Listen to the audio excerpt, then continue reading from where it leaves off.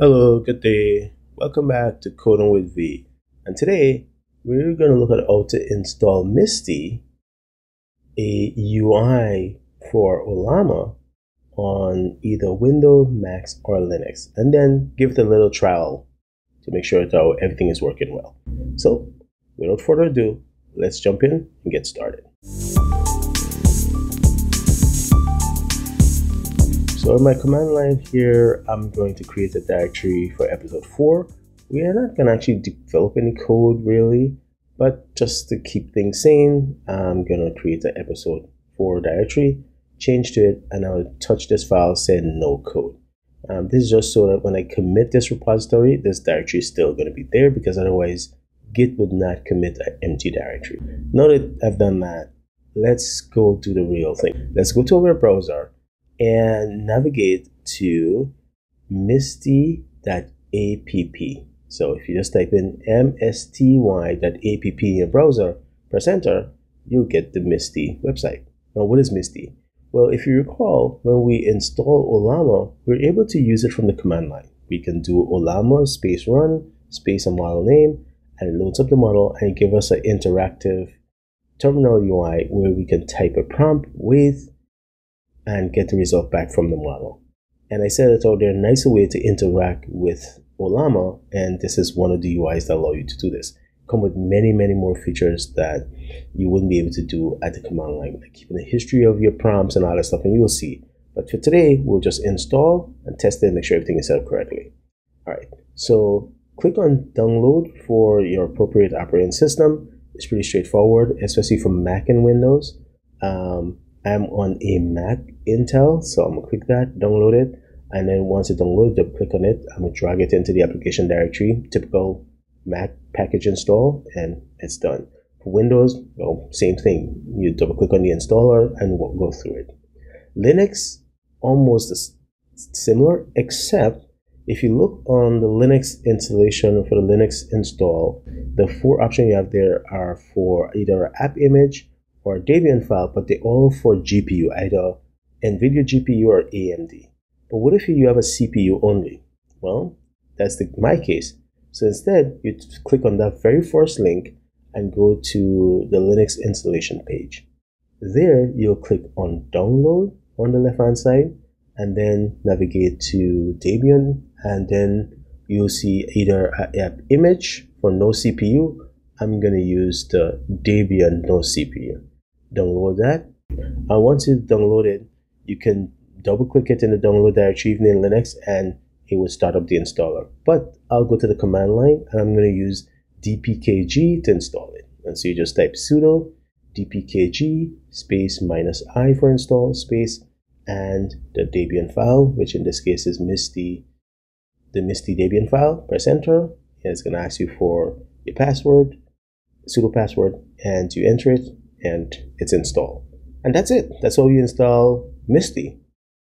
Once you have Msty installed, just start it up. And it looks the same almost in every operating system. So the important thing is, once you start up Msty and you see this screen for either a local AI setup or a remote, this is important. Click remote. Now, the reason why you want to click remote and not click local is because if you do local, Msty includes Ollama itself, so it's going to install its own Ollama, set it up, download yet another model, which we already have Ollama installed. It's going to run Ollama on another port instead of 11.4.3.4, which is the Ollama default. So we don't want 2 Ollama running, because we don't want to be managing another model. So we're going to say remote. Additionally, if you look at the bottom, you'll see that it detected that I already have Ollama models installed, and it's asking me, hey, do you want me to use that? Don't click that either, because what it's going to do is, again, try to use its own Ollama and try to load your models that you already downloaded. You might think, oh, well, this is accepted, it's just going to reuse my model. Well, I noticed that there could be some issues with that. So again, best to don't mess with that. Just that you want to connect to a remote model. All right, once you click that, now it's time for us to set up our connection to the Ollama. That's not really remote, but it's remote to this Msty application, right? But it's still running on our computer. So from the drop-down list, you see by default it's an Open API. towards the bottom, you'll see it as Ollama. Just select that. Give it the name is any text. I just put my Ollama, but you could use anything you want. Then for the URL, just put http://localhost:11434 for the port number. And that's it. Then you click add, and that's it. And notice how it's going to say added successfully, loaded the model, and it loads the model you have.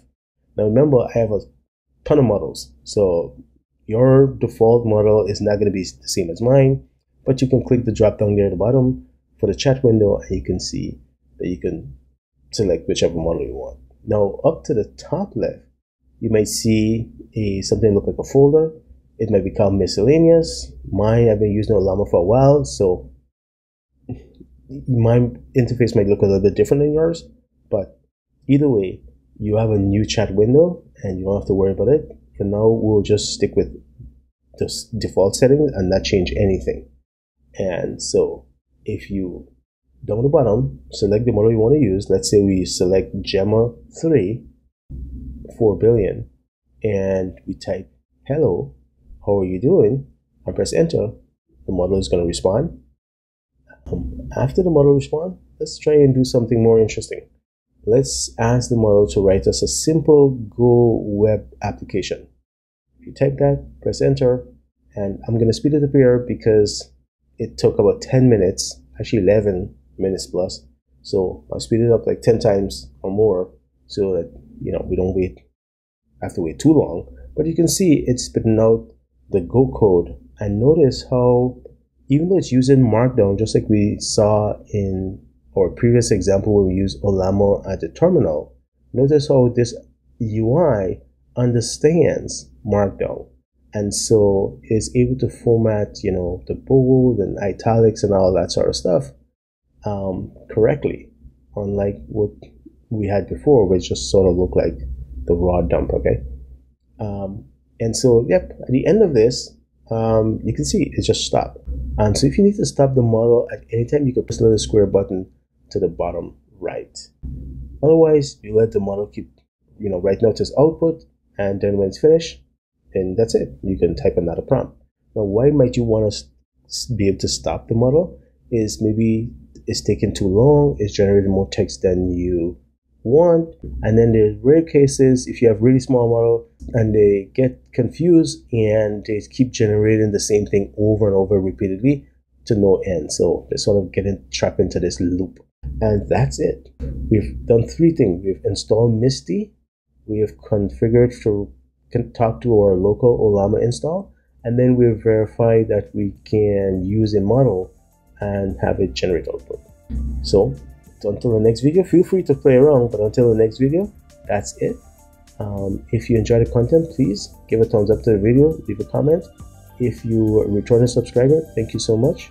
If you haven't subscribed and you like what you see, I would love to have you as a subscriber. Please take a second to hit the subscribe button and the notification bell so you're notified when I post new videos. That's it.